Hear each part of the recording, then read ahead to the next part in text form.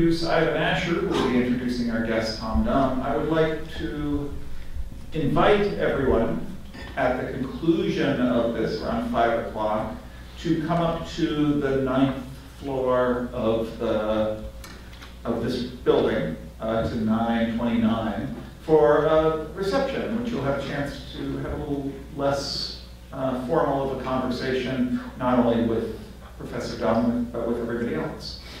In addition, I would like to remind everyone that C21 has a number of lectures coming up next semester, including, for many people surprisingly, one the very first Friday of classes. So on January 29th, I believe, we're going to have the feminist geographer Cindy Katz coming.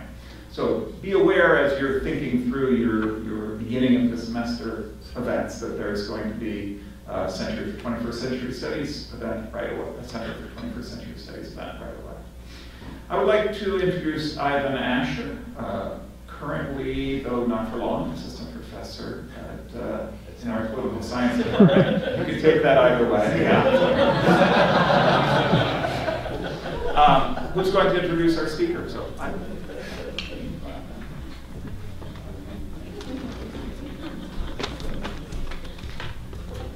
I hope my fate doesn't hang on this introduction.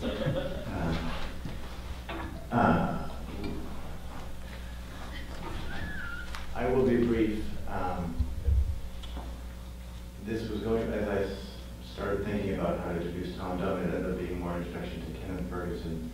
And so I'm midway between those two. But I'll just say that I was asked recently at another conference if I would introduce the keynote speaker at that conference. And on the grounds that it's somebody I knew, whose work I had translated, and who in fact published my book. And so these seemed like perfectly good reasons to ask me to introduce him, and they also seemed like perfectly good reasons for me to say I would prefer not to. And it worked. They asked somebody else, and I was off the hook. And then when Ken and Ferguson asked me recently if I would introduce Tom Dumm, my first impulse was to once again politely decline. But mostly, my first impulse was to say, why don't you do it? And then that's when and Ken basically said I would prefer not to. And he said, you see, Tom was my go-to guy. And so he basically explained it in this one sentence why it would be impossible for him, who knows Tom Dumm both personally and intellectually and has known him for some time, to introduce him. So it still makes me deeply unqualified to introduce Tom Dumm, but I at least understand Ken's reticence to do this. But when Ken said this, it also helped me make sense of several things. One of them was Ken Ferguson himself, who I thought was sui generis, and his range and his choice of topics. And then I realized he actually came from somewhere, and that one of the people who might be that somewhere was Tom Dumm himself, whose work, if you don't know it, you'll discover covers a formidable range. He moves from one genre to the next, from continental to American philosophy. He writes with Michel Foucault, Stanley Cavell, and Emerson. And he also moves from the high to the low. One of his recent books begins with a meditation on Cordelia and Lear, and goes then from there to inventors, and all the while dwelling in the most intimate of matters and the question of loneliness as a way of life.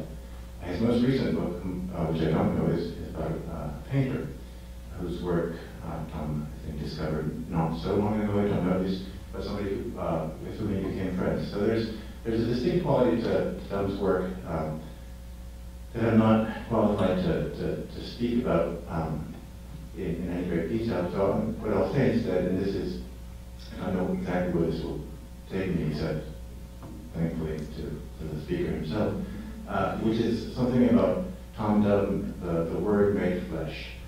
Because I don't know Tom Dumm very well, but I've heard the name for some time. And in graduate school, I went to grad school at Berkeley, and the graduate students have their own special part of the library where they can sleep and flirt in company of other graduate students.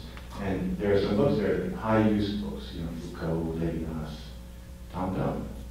And I remember the spine of this one book, United States. I remember where it is in the library, and I remember my relation to it. One of kind of curious fascination. Like, okay, so this is political theory. It wasn't quite where I was at, but there was something about it that was very seductive. And I remember the spine. I remember the print. I remember the series of which it was a part, edited by William Conley. And I guess I made a mental note of this. And then eventually, for many nights spent in that library, I landed a job at UMass Amherst. Now, those of you who know Amherst, there are those of us who live, who work or spend time in Amherst, and then there are those who spend time at Amherst. And there's a gulf between the two, between the Plebs and the Ken Fergusons of the world. But bridging that gap is Amherst coffee and Rago's coffee, so where the two meet. And that's where I've had the privilege of encountering Tom Dumm on occasion. Tom Dumm thanks the staff of Rago's Coffee in his book. I thank the staff of Amherst Coffee for allowing me to meet Tom. But two more things, and this is where the word eventually becomes flesh. After this encounter with the spine of the book, my next encounter, I think, with the name Tom Dumm was through a student in West Amherst who was really quite talented, gifted student at Amherst College, who ended up being in our graduate program at UMass thanks to the intercession of Dumm. And then finally, most recently at a conference I presented a paper at, I saw in the audience Tom Dumm sitting next to Ken Ferguson. It made me feel much better. It also made me feel better that Tom Dumm at the end said some kind words about the panel. So it's okay, it's a good panel. Later that evening, some guy at the bar told me that my paper was complete bullshit. And so this brings me to that is to say, as we live our lives as academics or aspiring academics or graduate school job and wherever else that life may take us, we encounter certain names, certain books, and oftentimes we'll also encounter the person, but sometimes we don't. But I was fortunate enough to encounter that name and follow it and have it reoccur in my experience. And for this, I'm deeply grateful. And so for this, I give you a thumb up.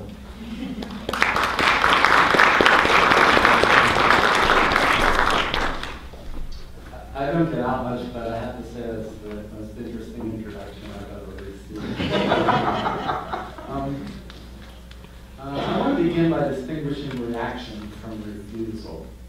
When Ken invited me to give a lecture on the theme of namesake back in the spring, I was already wondering about the impact that Donald Trump's candidacy for the presidency might have on the national election, not only as an ideological variation of fascism, but also as it might incite or reflect a potential form of refusal. Many of those who supported Trump were even then saying that they were voting for him mainly as a way of giving the middle finger to the American elites who have abandoned them over the decades since Ronald Reagan has initiated our grand experiment in the post-welfare state form of economic and political domination we've come to call neoliberalism. I had a bad feeling about this election. This is my I told you so moment to not present. By autumn, I was warning friends and colleagues that Trump actually might win this thing. The question I would ask in the face of their skepticism was this. Aside from the fact that she is not Trump, why are you voting for Hillary Clinton? No one seemed to have an answer to that question if I asked. And my community is narrow, composed of very smart people who think about politics an awful lot. Clinton's campaign slogan, "Stronger Together," reminded me of the HBO satirical comedy Vice, in which Julia Louis-Dreyfus plays a hapless vice president running for president under a similarly vacuous slogan, "Continuity with change." Now Trump has captured the Electoral College and won the presidency, barring extraordinary recounts in Wisconsin, Michigan, and Pennsylvania. The rebranded GOP has control of the national government and effective control of most state governments, in large part thanks to the dark money spent by the Koch brothers and their minions over the years, as you folks know only too well here in Wisconsin, having been early victims of the tsunami of money. And as they always seem to do, the national press and other news media are in the process of normalizing Trump's extreme politics. What has been the response to Trump's election by the supposed liberal intelligentsia is another question that came up for me over the past 2 or 3 post-election weeks. A memo made the rounds on Twitter a couple days after the election in the form of a Photoshop taken by a law professor of a couple of pages from Richard Rorty's 1998 book, Achieving Our Country. Here's what Rorty wrote back then. Members of labor unions and unorganized, unskilled workers will sooner or later realize that their government is not even trying to prevent wages from sinking or prevent jobs from being exported. Around the same time, they will realize that suburban white-collar workers, themselves desperately afraid of being downsized, are not going to be taxed to provide social benefits for anyone else. At that point, something will crack. The non-suburban electorate will decide that the system has failed and start looking around for a strong man to vote for. Someone willing to assure them that once he is elected, the smug bureaucrats, overpaid bond salesmen, and postmodernist professors, back in the good old days, will no longer be calling the shots. One thing that is very likely to happen is that the gains made in the past 40 years by black and brown Americans and by homosexuals, this was 1998, will be wiped out. Popular contempt for women will come back into fashion. All the resentment which badly educated Americans feel about having their manners dictated to them by college professors will find an outlet. That's the first item. Second item, Rorty's theme was picked up, albeit with much less sophistication, and also not as a prophecy, but as a post-election accusation against the Democratic Party, by Mark Lila, a political theorist from Columbia University, in an op-ed column in the New York Times, entitled The End of Identity Liberalism. While the title sort of tells the story of the essay, it is basically a polemic which claims that decades of political correctness, culminating in making central in this election issues of identity, have resulted in a politics of division. As he puts it at one point, to paraphrase Bernie Sanders, America is sick and tired of hearing about liberals being in the bathrooms. There's an interesting rejoinder to that in this morning's New York Times. So in an election when race-baiting, dehumanizing immigrants, demonizing the world religion, and misogyny were core campaign tactics by Donald Trump, designed to encourage some 60% of his base voters, it turns out that it actually was the Democratic Party's political correctness, not neoliberal economic policy pressed by a bipartisan elite, that created the deep divisions laid bare in this election. Aside from the seeming ignorance concerning why African Americans, Latinos, Muslims, and women might have concerns that would lead them to seek justice through the assertion and protection of civil rights, Lila suggests that by playing the identity card, as he put it, the Democratic Party led white men to adopt the very tactics of identity politics used by these various minorities and identify themselves as a persecuted group. The politics of grievance, as though this was something new. In the weeks following the publications of Lila's analysis as the lead story in the Sunday Review, he was interviewed repeatedly on NPR programs, angrily protesting against those who suggested that maybe he was looking at the wrong end of the telescope, claiming that they were proving his point by calling him out on his implicit white male privileging. I dwell on this post-election diagnosis. Of course, it's not the only reaction to the election, and I have long thought of Mark Lila to be a fool, because it reflects the domination in this electoral cycle of what we might call a politics of subtraction, in which the idea of coalition building condemned by Lila is replaced by the vague appeals to unity across difference. But the unity that people like Lila seek presumes that those who already call themselves the center of politics will continue to dictate the terms of what is valuable and what is not. And it is, of course, possible to appeal to economic justice while appealing to social justice. Just as it is possible to vote for Donald Trump for president because you want jobs to come back and because he appeals to your racism. Many of us can walk and chew gum at the same time. What Lilla fails to see is that Trump's campaign followed what an old tradition of American politics, attributive politics, is all about: the imposition of a negative identity upon those by the dominant group, white men, who are defined as the normal center of political life, as the ordinary people around whom all others must orbit. Blacks are not white, Latinos are not white, women are not white men. The best they can achieve is honorary white man status. Immigrants are not white initially, but as Michael Rogan noted in his 1996 classic Black-Faced White Noise, a reason for the persistence of racism in American life is that its succeeding waves of immigrants were initially treated like black people. In the mid-1920s, when he was a child, my own father's house was shot at by members of the KKK in central Pennsylvania, and my mother's farm was the site of a cross burning. They eventually became white after a generation or two of assimilation, that assimilation including accepting the racial distinctions of the dominant group. I grew up in a racist household. I like to give this other example of the sort of thought reflected in this sort of normalization.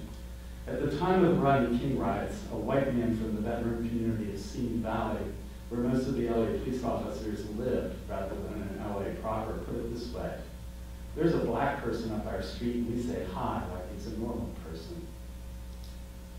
In other words, what has happened in this election cannot be called a refusal of the status quo or a collective act of political resistance, because those who voted for Trump were actually afraid to reject what has been and continues to be the mythical status quo. They have elected a candidate whose policy proposals, to the extent that he made any, were and are incoherent and or unrealizable. The basic undemocratic corporate power structure remains intact, as he has already demonstrated with his first cabinet picks. The election of Trump is best described, I think, as an act of reaction, perhaps the most extreme reactionary response to economic conditions faced by the country since the Civil War era. That war actually came to an end not with the surrender of leave to grant mathematics, but with the election of 1876. In that year, Tilden, the Democrat, won the popular vote. Through remarkable political chicanery, the Republicans, by challenging the elections of 4 different states, succeeded in throwing the election into the House of Representatives and then eventually to a special commission, resulting in the election of Rutherford B. Hayes. This is obscure history, but there's a point to it. The bargain worked out then between the Republicans and what were called the Democratic Redeemers, which was the public face of the original KKK, was an agreement to withdraw federal troops from South Carolina and Louisiana, the 2 remaining occupied states, and to ignore the civil rights laws passed in the wake of the Civil War, effectively ending Reconstruction and informally reestablishing slavery through a combination of sharecropping and mass incarceration. Then as now, conditions of extreme economic inequality undergirded the economy. Then as now, those who are still benefiting the most from the situation when they perceived falsely an immediate threat to their continued way of life, reacted by doubling down on their own identity as white people. Then as now, voter suppression and demonization combined with the machinery of an electoral college that by design was intended to curb democracy, resulted in the selection of a president who got fewer votes than his opponent. So, we who believe in social justice and democracy should be worried, because one scenario that could play out over the next 4 years is an upending of whatever progress has been made in the securing of rights for those groups who have annoyed the Mark Villas of the world with all their whining about being shot, being beaten, being humiliated, and being imprisoned on a massive scale. The nomination of Senator Jeffrey Beauregard Sessions, Republican of Alabama, a documented racist, for the position of Attorney General, and the elevation of another racist, Steve Bannon, as Trump's senior advisor, gives line to the idea that the dominant force in encouraging Trump voters in motivating Trump himself was a desire to produce new jobs and restore working class Americans to their former state of prosperity. Those voters who did vote for Trump for that reason are soon to be disappointed. The question concerning the Great Reaction then is how far it will go. That is, for how long and to what extent will the political establishment allow the core ideology of white nationalism to result in policies that threaten their economic prosperity? Who knows? The early chaos of the transition isn't a good sign for the prospects of a successful administration, but then again, fascism usually thrives on chaos, division within its own party as well as demonization of the opposition. And as I've already noted, corporate power seems to be in the driver's seat. So, could there be an alternative, a great refusal that could counter the great reaction of 2016? Is it possible for there to be a form of refusal that is not reactive in character, or that is somehow reactive in a way that does not deflect us into racism, sexism, and xenophobia? My intuition when Kennan invited me here was to draw upon a famous refusal in literature, namely that of Bartleby, who famously refuses by saying, "I would prefer not to." I'm very impressed that "I refuse not to" worked for you, actually, because often it does not. So please bear with me while I reconstruct the story, emphasizing what for me are its most important elements. Melville's Bartleby the Scrivener was published as one of the stories in the Piazza Tales in 1856, 5 years before the Civil War. It is set, of all places, on Wall Street. The narrator of the story is an elderly, successful real estate attorney who never goes to court but prepares legal documents for all sorts of clients. He once enjoyed a sinecure with New York State as a master of chancery, but the office was eliminated under a new state constitution. He is, he says, someone who believes that the easy life is the best, and that is the sort of attorney he has tried to be throughout his career. His object in setting down the story of Bartleby is to tell the reader something about the sort of men he had worked with all his life, of whom nothing to his knowledge had ever been written before, law copyists or scriveners. But in choosing to write the biography of Bartleby, of whom he knows practically nothing, he does so not because Bartleby's story will provide great insight into the art of copying, but to the contrary. Bartleby is largely unknown. I believe, the narrator writes, that no materials exist for a full and satisfactory biography of this man. It's an irreparable loss to literature. This essential anonymity of Bartleby conflicts powerfully with the idea that the point of the story is to tell us something about the sort of men who are scriveners. The narrator knows this, knows of Bartleby's strange status, but he lets the magnitude of Bartleby drop from, he lets the marginality of Bartleby drop from the story, or so it seems to me. Of course, the narrator does mention other employees who have nicknames: Turkey, Nippers, and Ginger Nut. Turkey and Nippers are like emotional bookends. Turkey would begin the day with a florid face, but after the noon hour it positively blazed, and his work became reckless and too energetic. He was, it seems to be implied, an alcoholic, but the narrator only hints at this. Nippers suffered from poor digestion in the morning, but his stomach improved in the afternoon. So Turkey worked well in the morning, Nippers in the afternoon. The third of this triumvirate, Ginger Nut, was a Scrivener apprentice, so to speak. A 12-year-old office boy who got his nickname from the spicy round flat cakes the other Scriveners would send him out to get his snacks. Bartleby doesn't seem to have a personality that makes him worthy of a nickname. What's his story? He has none. But Scriveners were 19th century Xerox machines, making written copies of legal documents that would be precise and full representations of the original documents. That is all that Bartleby is. It is for this function that Bartleby is hired, and he does with great industry, working day and night. But his industry is in its own way alarming to his boss. He writes, "I should have been quite delighted with his application had he been more cheerfully industrious." But he wrote on silently, palely, mechanically. Bartleby then was already being judged, not for his performance as a Scrivener, but for his attitude. His attitude problem is revealed when the secondary job of the Scrivener comes into play.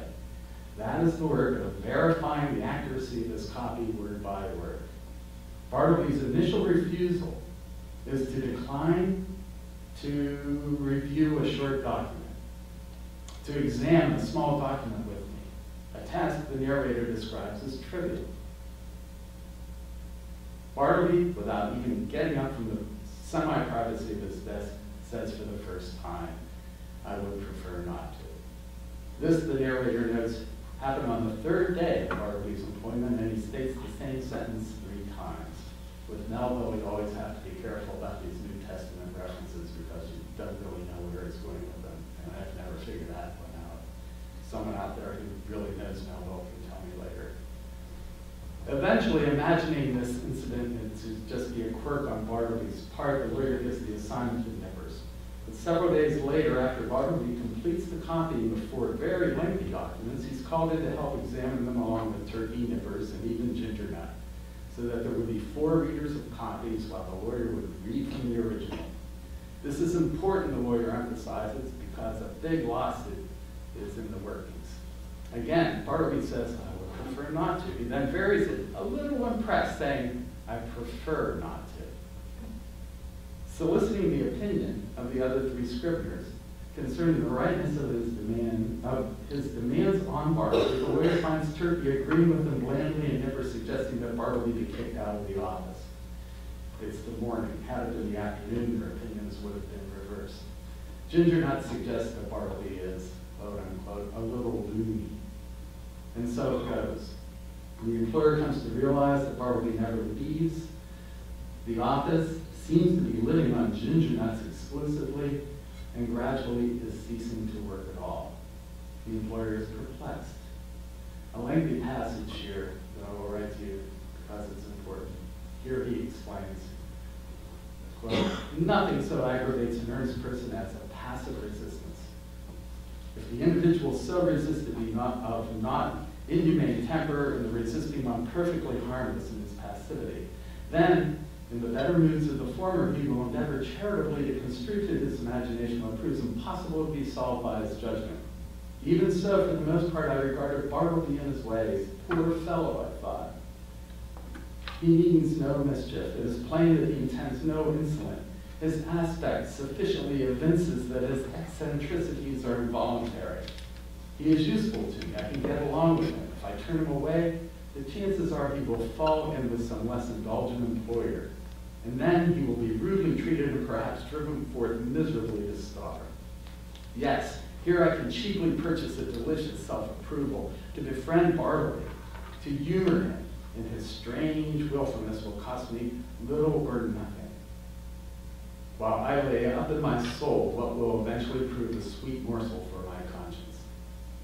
But this mood was not variable with me. The passiveness of Bartleby sometimes irritated me. I felt strangely goaded on to encounter him in new opposition, to elicit some angry sparks from him answerable to my own. But indeed, I might well have essayed to strike fire with my knuckles against a bit of Windsor soap, unquote. Pretty rococo and florid language. And so, of course, he does try to go to Bartleby, but to no avail. Bartleby would prefer not to. He prefers not to. He becomes permanently exempt from doing anything other than copying. Though more things happen or don't happen, as the case may be, eventually the employer discovers that Bartleby is living in the office and decides this situation is intolerable and cannot continue. He tries again to reason with him, ask personal questions concerning his birthplace or anything about himself. He would prefer not to. When asked rhetorically to be a little reasonable and to start doing the work the others do, Bartleby responds, I would prefer not to be a little reasonable. And the lawyer soon notes that the word prefer is beginning to infiltrate into all of the conversations of the office. Nippers is using the term thoughtlessly, Turkey is as well. He says, Turkey, oh, prefer? Oh yes, queer word, I never use it myself. But sir, as I was saying, if he would but prefer. The Scriveners are being unconsciously afflicted by, or more precisely, being contaminated by Bartleby's language. The next day, Bartleby announces he will do no more writing at all, and while the lawyer at first thinks he won't write because his eyes are going bad, a few days later he announces, I have given up copying. At this point, he has nothing to do in the office and does nothing. The lawyer demands that he leave, and he responds as always, I would prefer not to. The lawyer gives him 6 days, promising a severance, but Bartleby remains. The climactic confrontation, will you or will you not quit me? I demanded in a sudden passion, advancing quite close to him. I would prefer not to quit you, he replied, emphasizing the not. This touches the lawyer, and he returns to his model of Christian charity, magnanimously allowing Bartleby to stay, doing nothing, until his clients start asking questions about the presence of this person who does nothing, thus embarrassing him. Quote, that as it often is, that constant friction of the liberal minds wears out at last the best resolves of the more generous, unquote. He would remark live on himself. So he then does the only thing he can think to do, and that is move his offices to another location, leaving Bartleby behind in the old. But Bartleby haunts him in the form of the old landlord who complains to the lawyer that the new tenant has this person who won't leave the premises. They kick him out of the office when he works in the hallways. The lawyer is terrified that he's being named as being the person responsible for Bartleby, and like Peter, denies responsibility for him. But he does go to see him and offers to help him find another job, say a clerkship in a dry goods store. And here Bartleby's response shifts a little bit. There is too much confinement about that. No, I would not like a clerkship, but I am not particular. This new refrain, I am not particular, is eventually followed up when the lawyer even offers to take him home with him with another refusal. No, at present, I would prefer not to make any changes at all.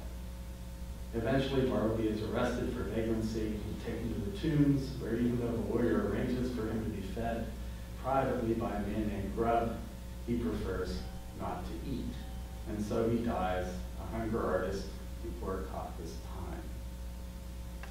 As a coda, we learn that Bartleby's prior job has been as a subordinate clerk in the dead letter office of Washington, a job from which he had been removed when the administration changed. The final line of the story in the coda is, ah, Bartleby, ah, humanity. What? Okay. What do we make of the story of refusal, of passive resistance as the narrator describes it? First, let us notice something concerning the demands being made on Bartleby by the lawyer. He is not only to copy, to function as a producer, he is also to join in the proofreading of the other Scriveners. Even prior to this demand being made upon him, his silent, pale, mechanical working habit disturbs the lawyer. He is not cheerfully industrious. In The Making of the Indebted Man, a book about the rise of finance capital is the key to understanding neoliberalism, Maurizio Lazzarato, following Marx, makes note of what happens when a rich man gives credit to a poor man. This is a risk for the capitalist should the poor creditor die before repaying. But it also establishes a moral relationship between the poor man and the creditor. Lazzarato here is deeply in debt to Nietzsche on this matter. But it also establishes, while Bartleby is in a wage relationship with the lawyer seems to think that Bartleby owes him. Here is a detail I failed to mention earlier. The lawyer is disconcerted when he discovers that Bartleby has in his desk a savings bank. Rather than comment directly on this evidence of Bartleby's financial security, the lawyer presents a new diagnosis of Bartleby as being, quote, the victim of an innate and incurable disorder. I might give alms to his body, but his body did not pay him. It was his soul that suffered, and his soul I could not reach, unquote. The lawyer cannot reach the soul of Bartleby because Bartleby is not in his debt, refuses to be in his debt, and thus falls out of the moral economy the lawyer wishes to reinforce. It is as though the sign of Bartleby's autonomy of the savings bank makes the lawyer realize that Bartleby's refusal is not to be denied. Back to Lazzarato, who writes, credit entails the creditor's moral judgment of the debtor. That is, a subjective measure of value. But not only are the skills and know-how of the worker evaluated, so too are the poor man's actions in society, social virtues, conduct, reputation. That is, his lifestyle, his social behavior, his values, his very existence. It is through debt that capital is able to appropriate not only the physical and intellectual abilities the poor man employs in his labor, but also his social and existential forces. Bartleby's refusal becomes more global the more the lawyer presses him on his conduct. the more that he seeks details of Bartleby's personal life, the more that Bartleby resists by receding. Lazzarato concludes his study of neoliberalism and finance capital with a powerful observation regarding how debt and the financial crisis of 2007 forward is transfigured biopolitics. He writes, "The illusions of the freedom and independence of human capital, or those of the information society and cognitive capitalism, are no longer available. To speak like Marx, it can only extend and expand absolute surplus value, that is, prolonged labor time, increase unpaid work, lower living standards, multiply precarious work, diminish life expectancy, etc." This should be familiar to us in the contest over overtime pay for managers, right? The executive order that is going to be reversed as soon as Trump becomes president. Austerity, the demand for sacrifices, and the creation of the subjective figure of the debtor do not constitute a rough stretch as we advance toward new growth. The techniques of power, whose authoritarianism, now devoid of anything liberal, can alone guarantee the reproduction of power relations. Since 2007, passive resistance, having forgone the neoliberal program, has in various ways begun, and now represents the only hope for escaping the government techniques of the technocratic governments of debt. This is Lazzarato's conclusion, passive resistance. In this sense, Bartleby is the model, or perhaps the prophet, for passive resistance in our time. That's one. On another comparable register, I think, we might note that Bartleby is insistent on his autonomy as a worker. And this insistence upsets the entire moral economy the lawyer is seeking to enforce. Indeed, the enforcement of workplace norms is so naturalized in this story. Bartleby's eccentric behavior pushes him further and further to the margins, and boy, is he ever weird. But the lawyer fails to see that it is he who is weird, participating in the attempt to construct something by making Bartleby weird. The disciplinary subject made famous by Foucault can only be brought into existence on the basis of this contrasting weirdness. In Discipline and Punish, Foucault famously states in the introductory chapter, "The man described to us, whom we are invited to free, is already himself the effect of a subjection, much more profound than himself. A soul inhabits him and brings him into existence, which is itself a factor in the mastery the power exercises over his body. The soul is the effective instrument of a political anatomy. The soul is the prison of the body." Bartleby's soul is unreachable by the lawyer, or so he tells us. This is a failure of the disciplinary apparatus. Indeed, he almost matches the account Foucault gives of the vagabond in Foucault's chapter on illegalities and delinquencies. This is a chapter relatively neglected, but crucial to Foucault's overall argument. Illegalities and delinquencies are necessary for this kind of function. But let us listen to what Foucault describes here about the vagabond who appears before the court. All the illegalities that the court defined as offenses, the accused reformulated as the affirmation of a living force. The lack of home as vagabondage, the lack of master as independence, the lack of work as freedom, the lack of a timetable as the fullness of days and nights. Foucault cites a description of what the judge in the case said while arguing against this delinquent and sentencing him to 2 years in a workshop. Quote, "One sleeps at home," said the judge, "because in fact for him everything must have a home. Some dwelling, however magnificent or mean. His task is not to provide one, but to force every individual to live in one. One exists only when fixed in definite relations to domination. Who do you work with?" Unquote. In this frame of reference, Bartleby resists as a delinquent. He refuses to work with others, refuses to have a home. He would prefer not to. But in the 21st century, we have come a long way from the founding acts of disciplinary society. In fact, in many ways, we live in a post-disciplinary world. Indeed, the question that so many Trump voters have asked is, can we find anybody to work for? That is, what are the terms of surrender to finance capital, and who is doing the surrendering? But there is more to it than that, of course. Bartleby is, for the most part, silent. But his signature sentence, I would prefer not to, has also attracted a lot of attention for its strangeness as a phrase. I want to turn to a tighter focus on this phrase for a moment, which will lead us to the conclusion here. Thanks for your patience so far. Prefer is the key word, defined as to favor one thing or action over another. When combined with the not to, the phrase becomes grammatically confusing. Preference is to be for something. So when it's coupled with a negative, it points toward an against that is open-ended, avoid, so to speak, punning on avoidance. But more, why the word would? I prefer not to might suffice, but would is defined in the OED as the feeling or expression of a conditional or undecided desire or intention. So to qualify as preference further complicates this formula, moving Bartleby's intention further away from our immediate grasp.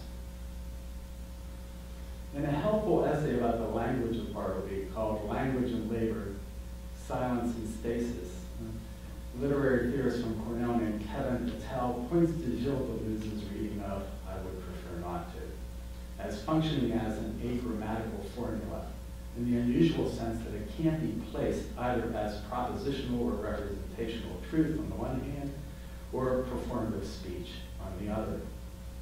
This deep dissettlement produces a sense of unease, and for Deleuze, Patel suggests, the sentence stands as an example of metonymy of the unease Melville's entire literary practice produces in the field of English language literature.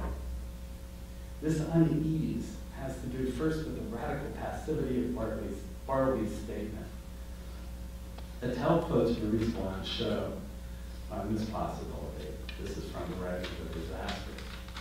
Quote, this is the core of refusal which Bartleby, the Scrivener's inexorable, I would prefer not to expresses, an abstention which has never had to be decided upon, which precedes all decisions and which is not so much a denial as more than that, an abdication. I will not do it would still have signified an energetic determination, calling forth an equally energetic contradiction. I would prefer not to belongs to the infiniteness of patience. No dialectical intervention can take hold of such possibility. Unquote.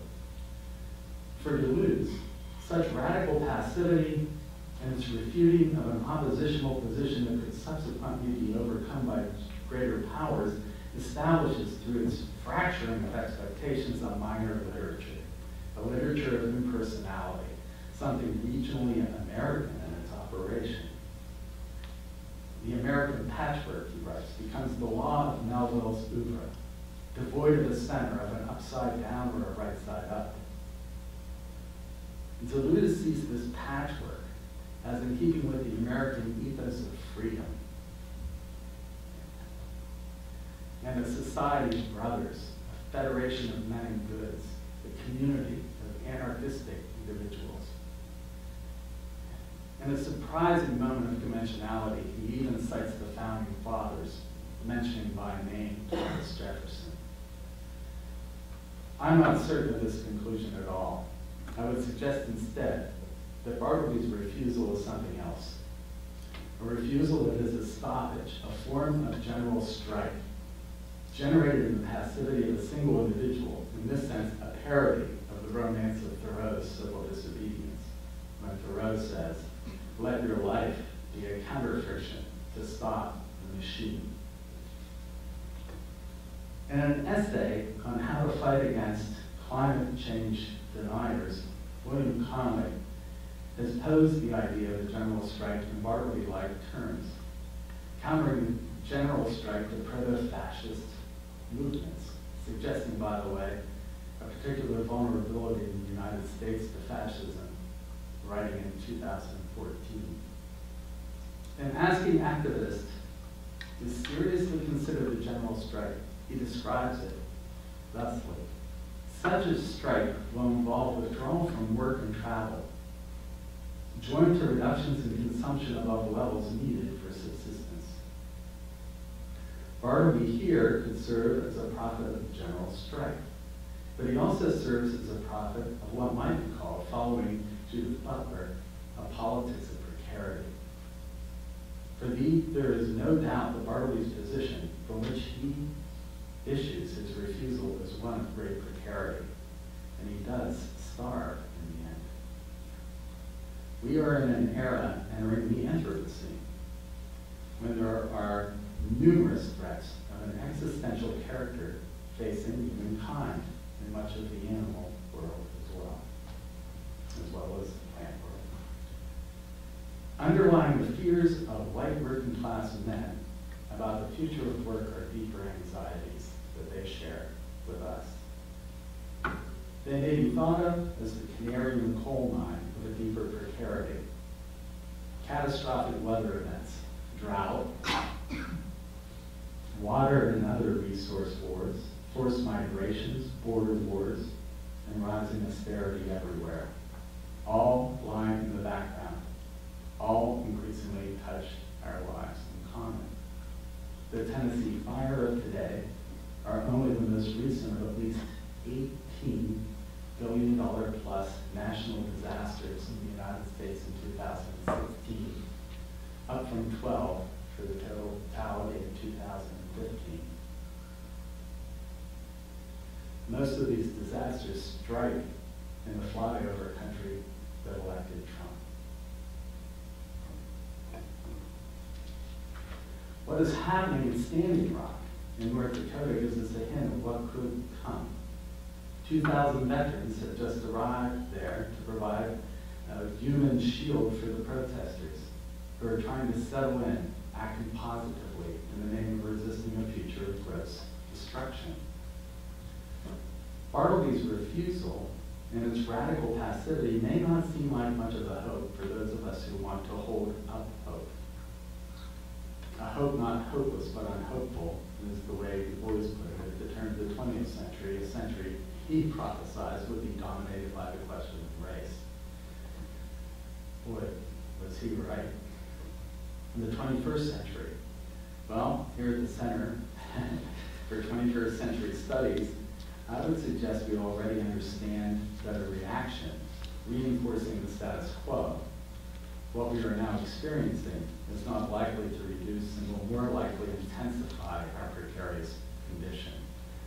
So we need to ask, if not Bartleby's refusal, what form of stoppage, what form of resistance can we embrace? Thanks.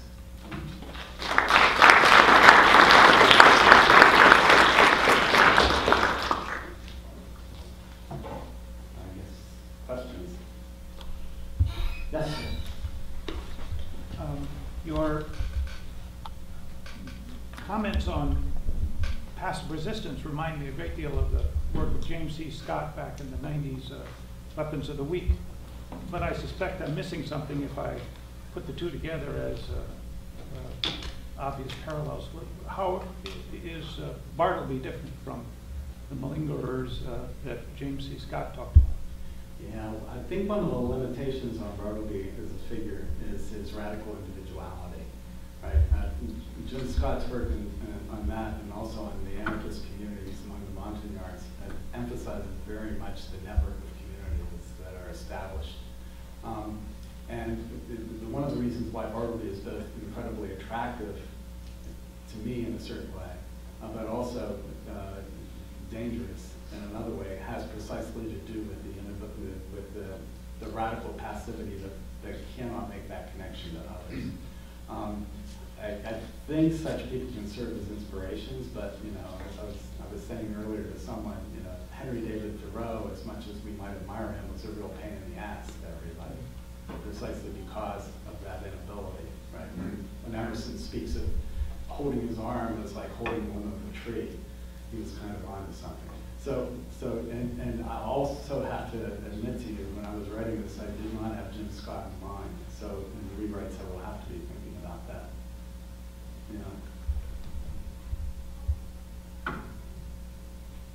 Pretty grim, isn't it? Yes. Yeah. There could also right now among us be a politics of mourning going on. Of what? Of mourning, of grieving. I just wanted to, could you elaborate a little bit on your use of the phrase "the hunger artist"? It's not in the story, but it's clearly, you're from Kafka. And in terms of, do you have any thoughts about the hunger strike? I'm thinking about the hunger strike in terms of, a silent body, a very powerful silent body. I'm thinking about the Irish hunger strikes in particular. But the power of their silence allowed an empty body to have everything projected onto it.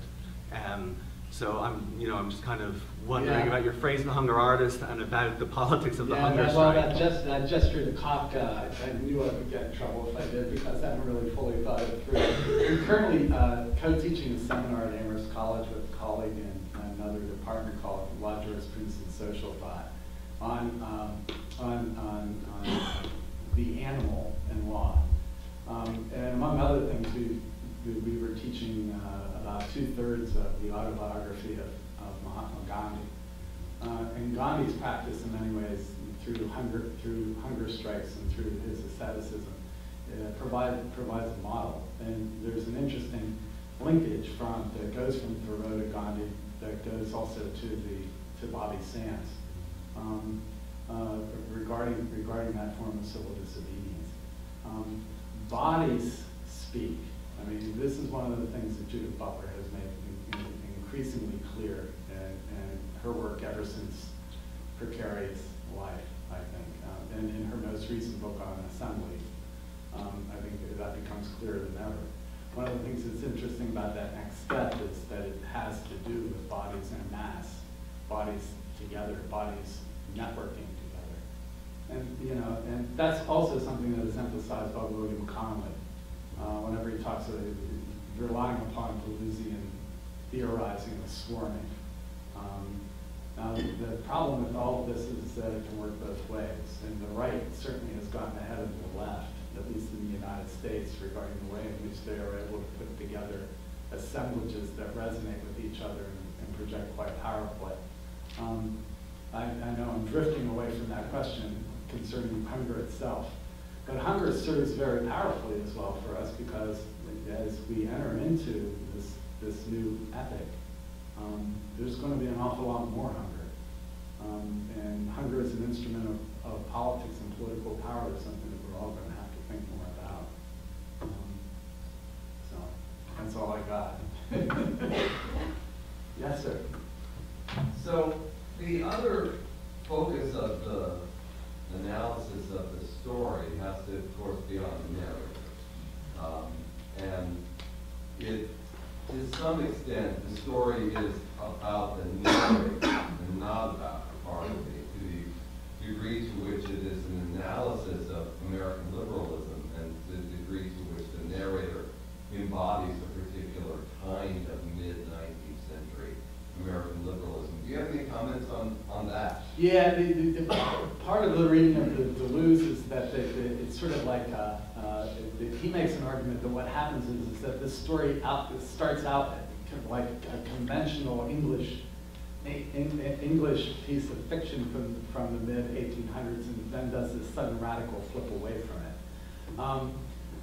The lawyer, I know that I neglected the lawyer a lot other than narrator in this. And there is this question of what the limits of liberalism might be. And I think that what Melville does with the lawyer is fascinating in the sense that he shows that the liberalism that the lawyer is operating under is a liberalism of conformity, right?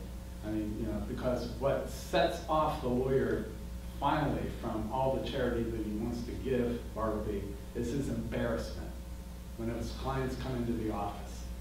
And he cannot stand up to them and say, well, he's weird, he's odd, but I'm trying to take care of him, right?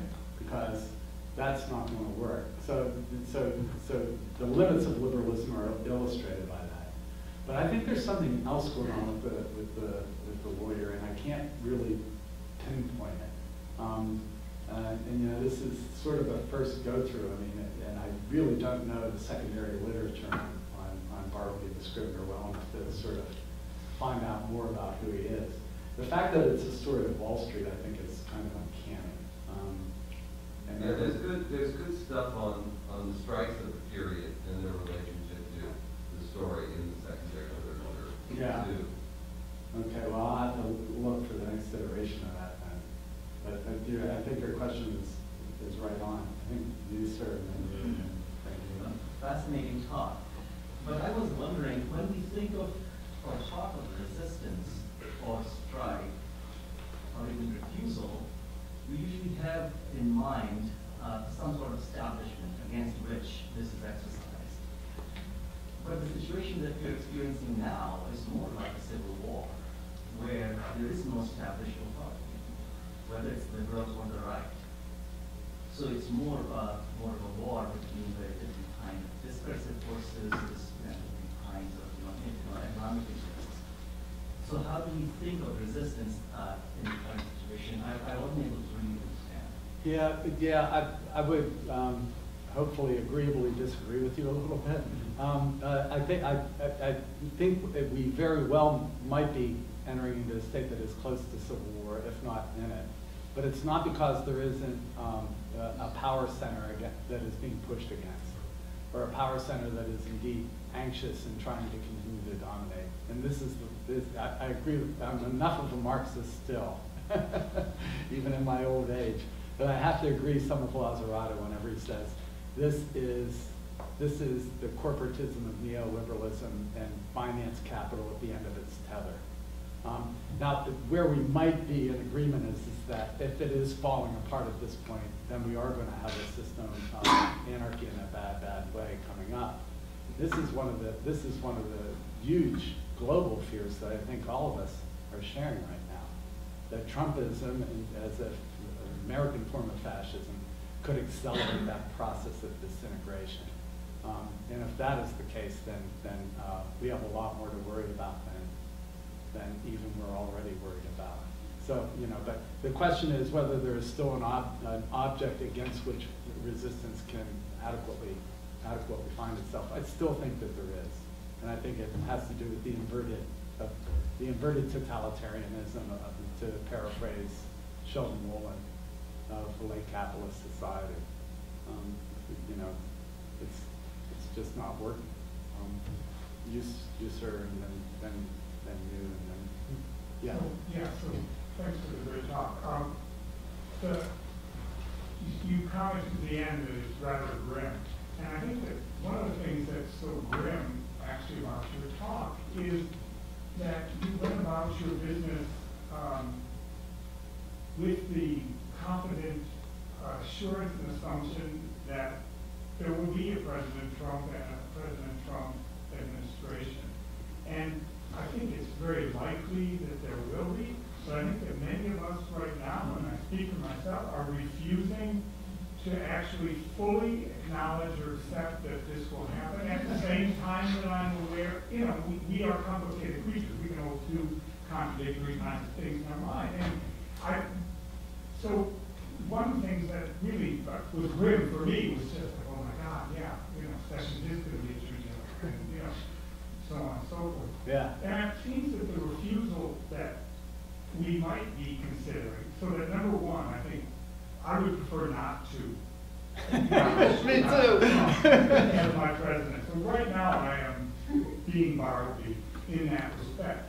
But the Republicans refused to acknowledge Barack Obama as a legitimate president for 8 years.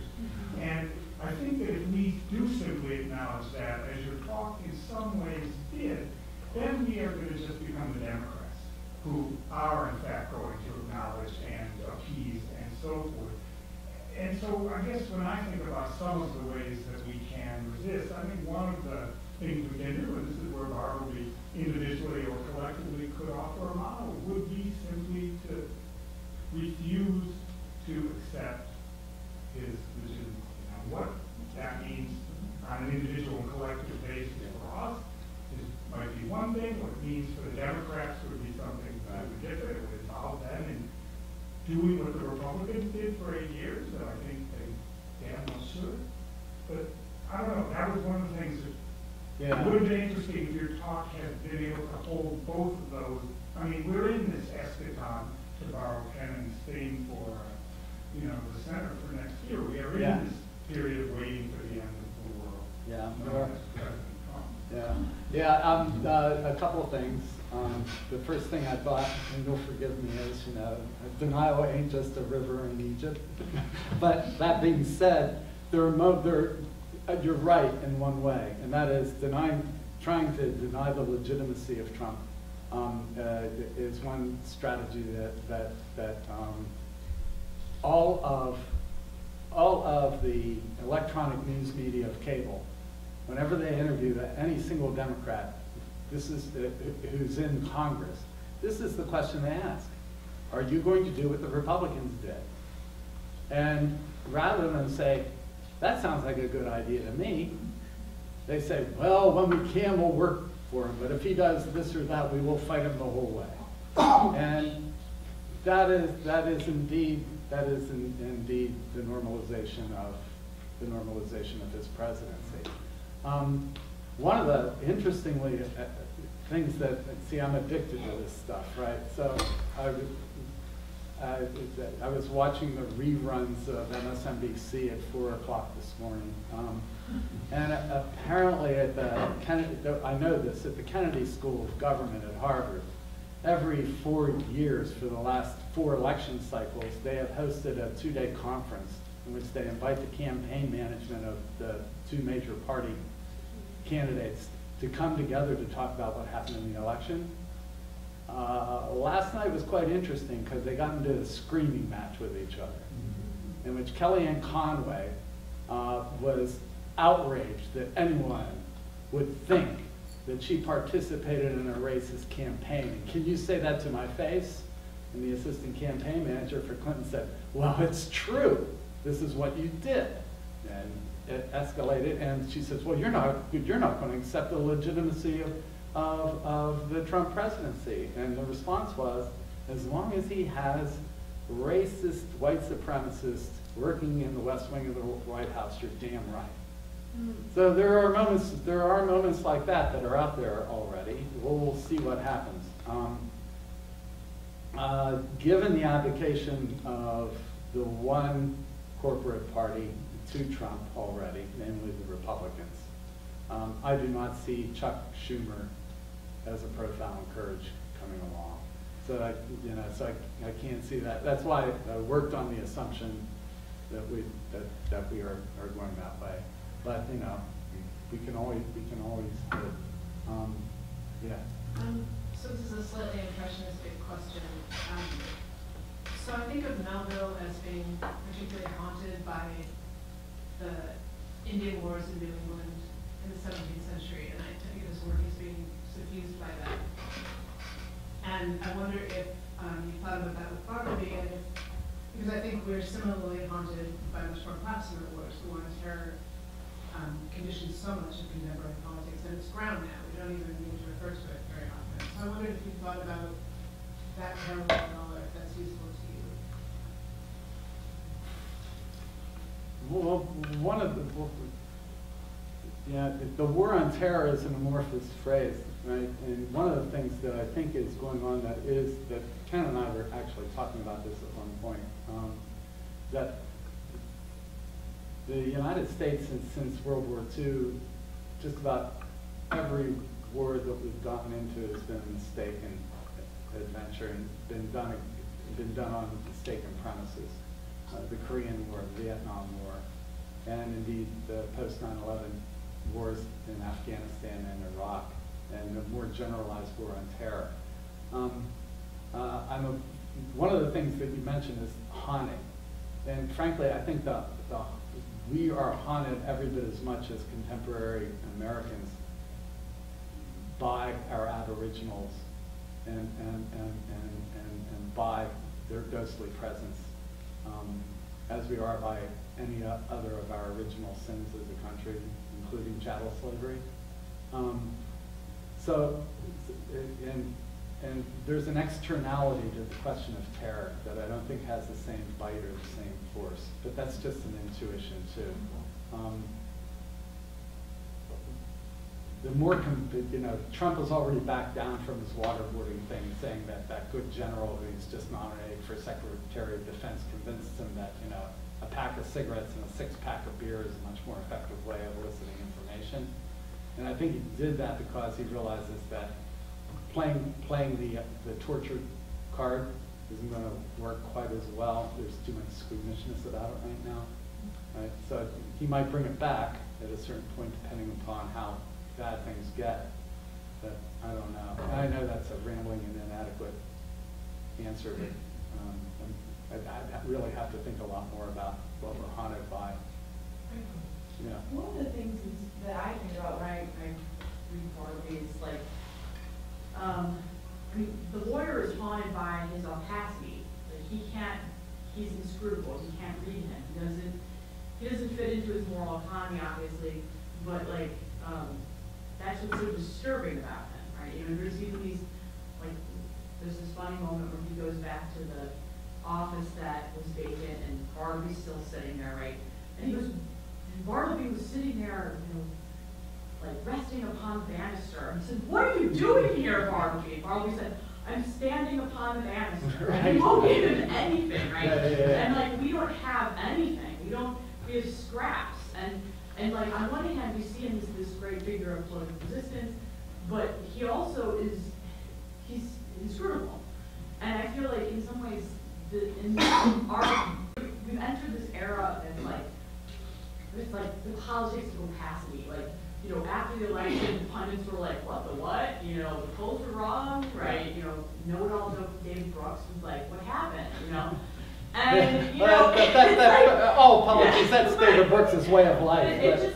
But I understand what you're saying. In some ways, like that, when you were talking about it, like Bartleby he's a figure that kind of stands in for that, and also like, what is this politics? What are we supposed to adopt? Like what, and there's this uncertainty about the way that politics, both on the left and the right, are operating right now, right?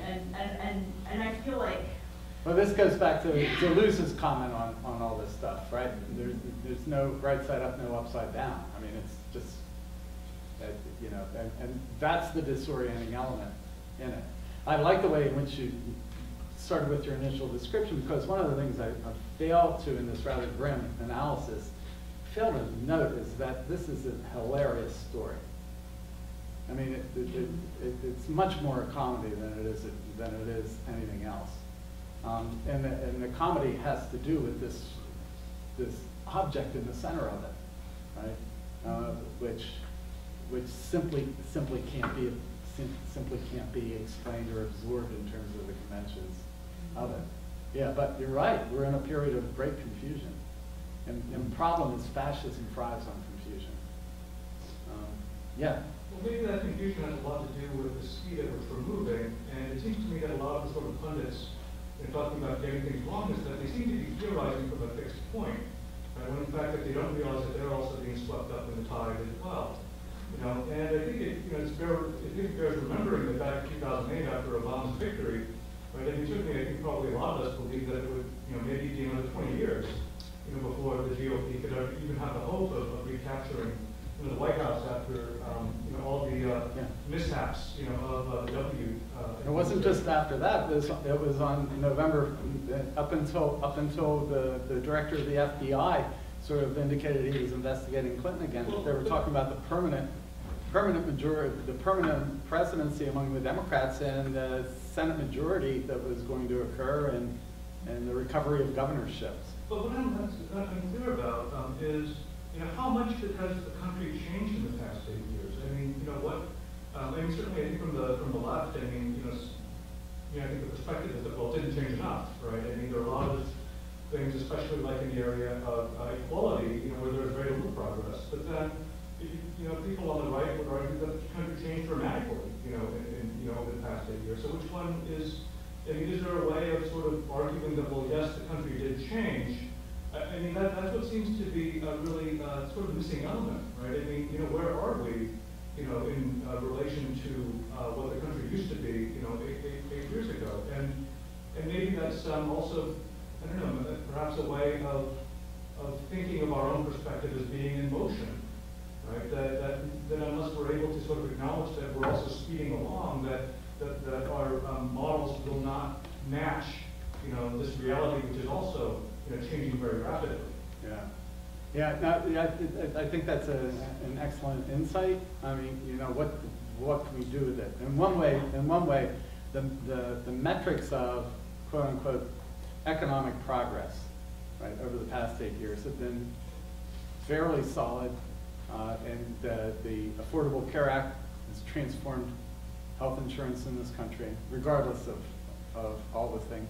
Problem is that this other change that has occurred, the rapidity with which information is disseminated, the blurring of all sorts of sources of information regarding credibility, legitimacy, the vast expansion in that sense of our reliance upon the interweb, as I quaintly call it, and its tubes and everything, and the rise of social media.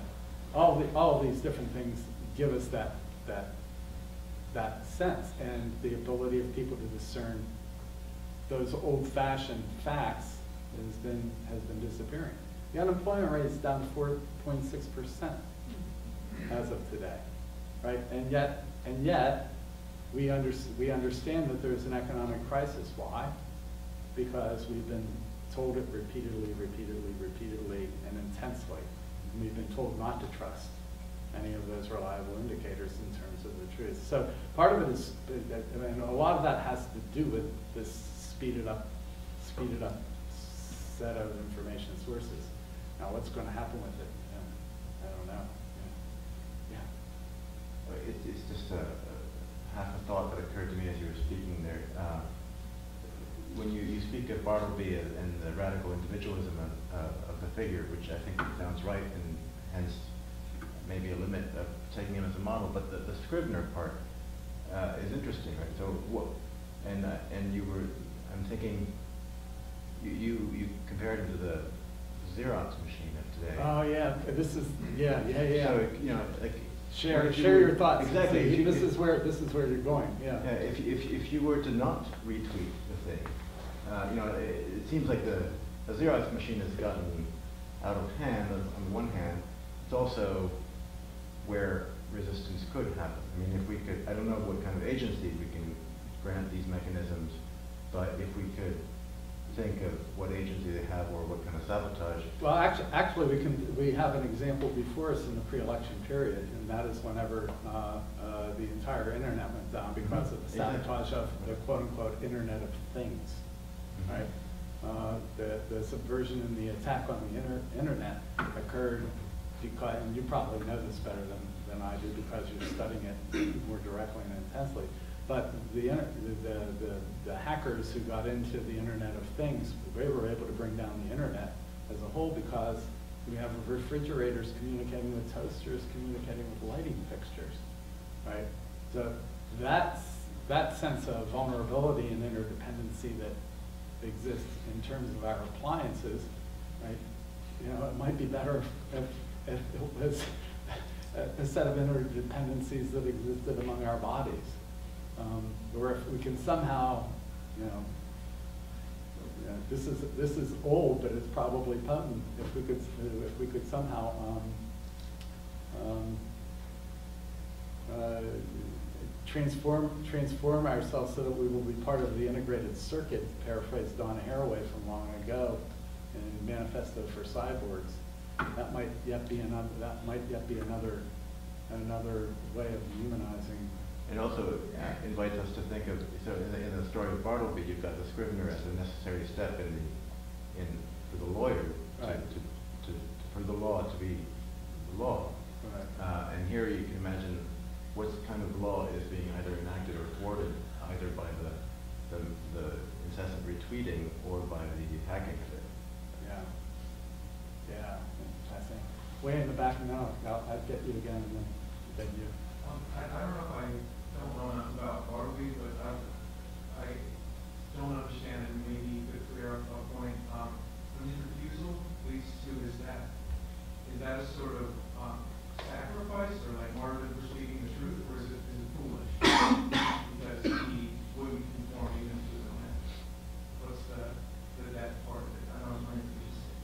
what is the death part of it? Is it foolishness? Is it sacrifice? Is it? I think Melville probably is thinking in sacrificial terms. But there's another part of this question of mortality and his death in silence, and that is, you know, in the largest symbolic sense. I mean, this is representing the finite limit of any politics. But you know, I was going to surrender and say your guess is as good as mine, and I think maybe that's what I will do with it for now. Yeah, but go ahead. I don't want to take a lot more time because I already talked, but I feel like I want to say something about the way that the election is being narrated. Hillary Clinton won this election by at least 2.5 million votes. You know, I actually skipped an amendment at the very beginning saying that I was succumbing to a false narrative. Yeah. To talk about the country having changed, or that this is evidence that the country has changed, seems to me false. The government has been seized.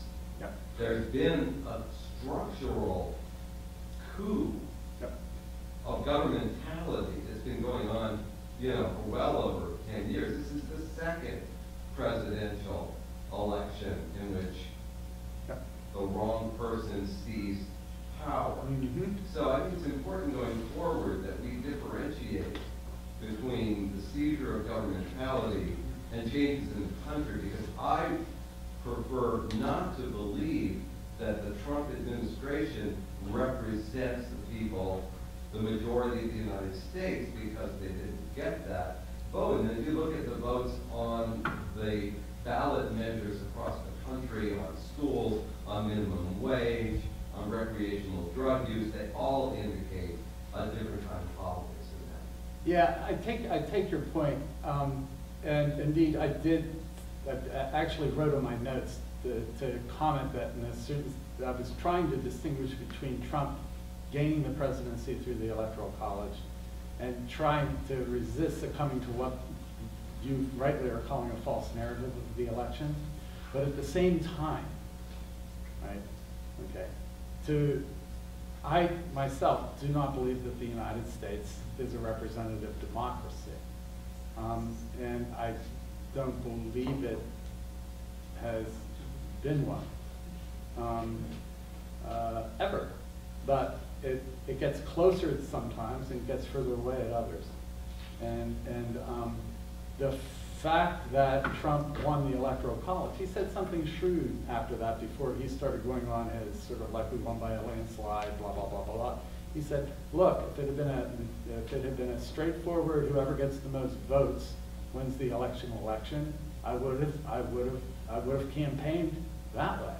And we would find out what would have happened then, right? And, you know, so we don't really quite know what the alternative in terms of that would be. Although I do understand you want to say that our country is not this, right? The difficulty is yeah, I'm afraid it is, right? In part because of our institutional structure and our Constitution, which we live under, and which still enjoys the legitimacy of the majority of the American public, even though I find it to be an insane document, is accepted. And indeed, right, the normalization of Trump by the news media is one thing. The acceptance of his election by Hillary Clinton is another, right? And the fact of the matter is that he will be inaugurated on January 20th as President of the United States, and he will enjoy legitimacy as a consequence of that, at least in the conventional sense. So you know, yeah, we can hope that somehow one way or another the levers of power that enable better and happier outcomes will come the way of those of us who want to have a more inclusive, happy, and neat country than we currently have. But we might have to agree to disagree about where the government ends and where the country begins, right? Because it's very tricky, very blurry. Yes, sir. Thanks. I want to follow up on, I guess, two matters. One about the reading of the story, and the other about your Marxist history. So start with the Marxism first. I was thinking, as you were talking about Joshua Clover's new book, recent book, which basically argues that the age of passive resistance to capitalism is over, that strike has gone back to riot, right? And that if that's the case, right, Bartleby is very much a creature of the 19th century, not a creature or a model for the 21st century. So I'm interested, first of all, in how you seem to see that differently, if Bartleby has continuing relevance. And then just to say a quick word about Bartleby, go back to Greg's reminder that a lot of scholarship on this has been about the refusal to work as related to the 19th century strike. But just as the narrator is ironized, as a sentimental liberal humanist who's totally effective and completely complicit, I mean, could this not be a story about how Bartleby is also ironized, is utterly ineffective, dies in the end, changes nothing, total individualist? Yeah, that reading is, to the extent that I know the secondary literature, that reading is way out there, that Bartleby is a satirization of Thoreau, one example of that. And so, yeah, now on the Marxism side, I'm not really a Marxist, I just pretend to be one on TV once in a while, so to speak. But the question of the general strike, Connolly approaches it in more Deleuzian terms than he does in Marxist terms. And the whole question has to do with in an age of informatics, and in an age in which so much of capital is abstract, shifts might occur in sudden and unexpected ways. Now that might be the romance of the 21st century, but it's up for all of us to judge. Professor Gallon? I did have my hand. So first of all, I have a kind of a factual question. Did you decide to talk about Bartleby before the election? Oh yeah, long before. Right, and so this is my question, is that I'm wondering what the frame of your talk and your reading was or was going to be when you didn't know. Yeah. When right, because I thought I had read it on the schedule like earlier in the semester, and your frame now is so much the election. So I'm just wondering what you were thinking of as the frame of the talk before. Yeah, the original conceit, and I think it still appears in terms of the thing, was the mentioning of Trump and Bernie Sanders as the two alternative approaches to what might be going on, and how Bartleby might be a model for a particular kind of politics that they were invoking. Right? And at the time, I was like everyone else. It wasn't until September that I started predicting that Trump was going to win. At the time, I was simply thinking, well, let's explore this concept of refusal and try to figure it out. But since so many people were saying that what happened in this election was a sea change, and that it was a rejection, right, and on the part of so many people of politics as it currently exists, it seemed to me that I had to grapple with that and try to distinguish between refusal and reaction. So that's the only thing. And and obviously things were becoming for me throughout the fall as I was thinking about coming here, almost said having to come here, right? For me it was obvious that I was not going to be able to avoid a more direct confrontation with the election, especially since I'm still shocked that I say it, but at the same time I think it needs to be said over and over again. We've elected our first fascist as president of the United States. Because Donald Trump meets every formal requirement of what constitutes a fascist. Now, I was joking earlier, I'm currently reading a biography of Hitler, and you can sort of paraphrase the vice presidential debate on Lloyd Benson. It calls out the inkwell. Mr. Trump, I knew Hitler. I've talked to Hitler. Hitler was, I won't say a friend of mine, you, Mr. Trump, are no Hitler, right? In other words, it's a degraded kind of fascism that we're going through right now, but it is, and it will have, it obviously will have its own markers.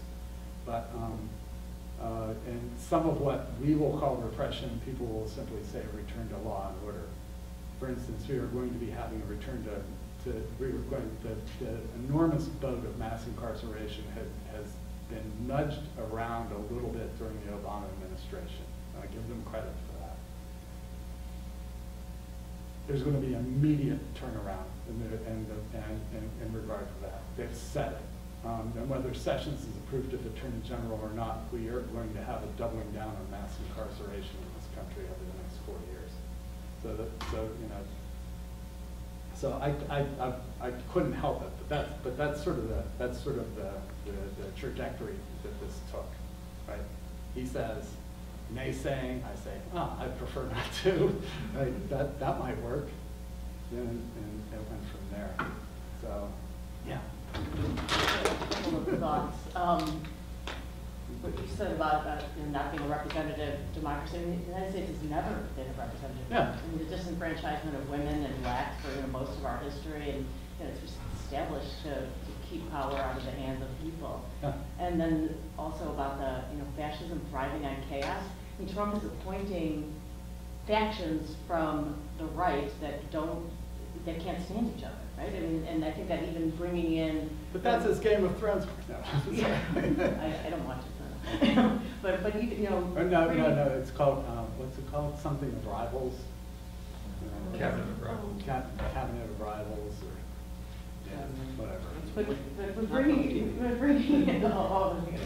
bringing in Romney and bringing in these people from the right who just completely oppose each other as sort of a way to maintain destabilization all around him, and then just keeping his children close and creating this kind of core of power. And I think that this is exactly as you're saying. This is how you build. I have a feeling Romney ain't going to make it. Yeah, but even sort of just. But even so, your larger point is well taken. Yeah. I think that the kind of a destabilization is, I think that we think of him as an idiot, right? Trump's an idiot, but he might not be as much of an idiot as we think. Because, in terms of the way that things are. I actually don't think that Trump is an idiot. I just think that he's illiterate. Yeah, and ignorant. Or post-literate or something. I mean, he gets all of his information watching television. In that sense, he sort of reminds you of the idiot savant Chance the Gardener. Yes. But one last one, I think we need to wrap up. I just want to say, when you say we will inaugurate Donald Trump as president on January 20th, my body physically refuses to accept that. And I think it's dangerous because I think we do have three recounts going on, and we do have an electoral college that's going to have to meet. Now, I think it's extremely likely that we will nominate Trump, but I think it's a little dangerous for us just to be saying that.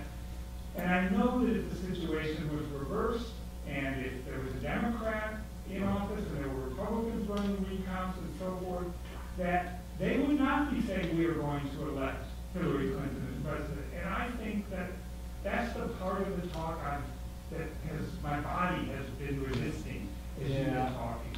Yeah. When you say those things. Well, I'm sorry. That's probably the way we should end this. I'm very sorry.